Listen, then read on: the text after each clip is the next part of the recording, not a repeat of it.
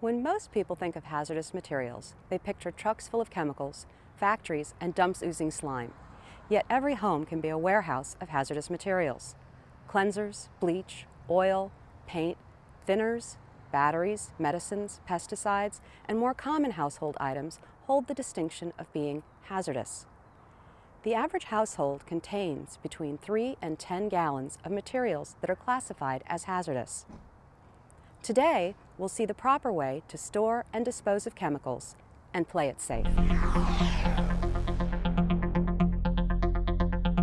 Storage of household chemicals is something that many people do as a matter of convenience rather than safety.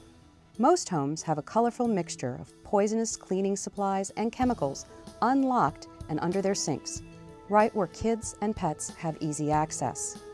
When trying to determine the safest place to keep household chemicals, the first thing you need to do is look at the warnings on the label and see if there are any precautions about storing it inside the home or with other chemicals.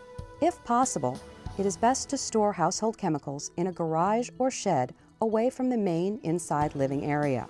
Make sure the chemicals are not near an ignition source and keep the storage away from the home water supply and air conditioning system.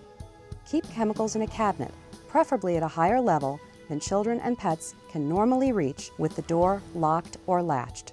Child safety locks like this can be bought at almost any home improvement store for only a few dollars. Keep household chemicals in their original containers. Reattach peeling labels with transparent tape. Buy only the amount that you need for the job to help reduce what you have to store. Also, make sure to buy products with safety closures.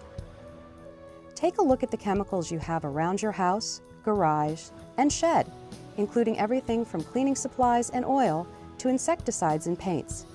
You'll probably find that some are so old they are no longer effective. A good rule of thumb is that if you cannot recall using the chemical in the past 3 years, consider getting rid of it. But whatever you do, do not put any chemicals down the drain or toilet. Containers that are considered empty rarely are. Used chemicals such as paint thinner and oil must go somewhere. All chemical materials have the potential for becoming hazardous waste and are a danger to people and animals. Safe chemical disposal is easy because you can bring chemical waste to one of 3 chemical collection centers 3 Saturdays a month. When transporting your home chemical waste to the disposal site, it's important to make sure the chemicals are secure in your vehicle so they won't spill or mix. On the first Saturday of each month, the Sheldon Road Center at 9805 Sheldon Road is available from 8 a.m. to 2 p.m. On the second Saturday of each month, the South County facility at 13,000 U.S. Highway 41 in Gibsonton is open from 8 a.m. till 2 p.m. On the third Saturday of each month, the East County facility near Seffner at 6209 County Road 579 is open from 8 a.m. to 2 p.m. For safety reasons, there are some substances that are not accepted at chemical waste disposal sites. These include biomedical wastes, commercial wastes, explosives, radioactive materials, and medications.